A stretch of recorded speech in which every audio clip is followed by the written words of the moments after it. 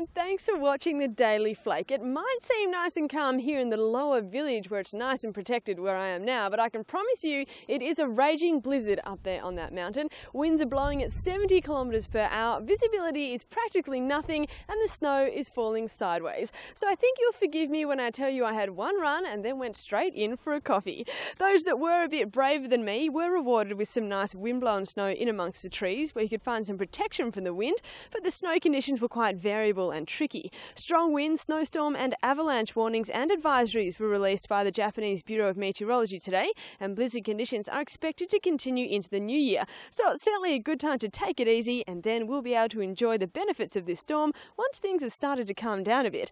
Having a look at the other resorts now, and while we're stuck in a blizzard here, the storm has passed at Furano, and today was a perfect bluebird powder day. There was 30 centimetres of fresh snow on the ground, and while some areas were wind affected, all in all it was a beautiful day to be out skiing or boarding. It was snowing at Hokkaido during today, but lucky for them the winds were only moderate, and it looks like snowfall should continue for the next few days.